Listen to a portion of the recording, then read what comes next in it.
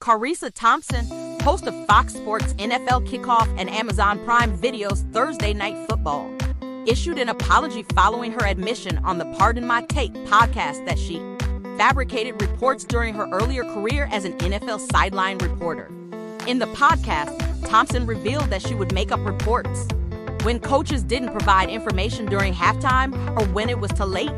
She stated that she would create generic reports on areas needing improvement, such as third down performance, as coaches wouldn't dispute these general comments.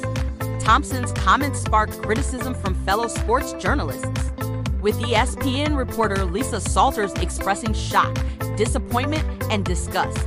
Salters emphasized the importance of trust and credibility in journalism, stating that violating these principles is a disservice to players, coaches, and fans. The Athletic reporter Chris Kirschner echoed these sentiments, labeling Thompson's admission as entirely unethical and potentially damaging to the credibility of serious journalists. Thompson posted a statement on Instagram apologizing for her choice of words in the podcast and clarifying that she never lied or acted unethically during her time as a sports broadcaster. She explained that in the absence of coach-provided information, she would use first-half observations to create reports, focusing on areas for improvement without attributing statements to specific players or coaches.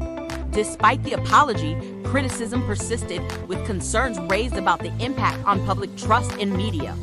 This isn't the first time Thompson has admitted to fabricating a report. She previously mentioned it in her Calm Down podcast in 2022, acknowledging a similar incident from her 2008 sideline reporting days. Fox Sports and Amazon have not responded to CNN's request for comments on the matter.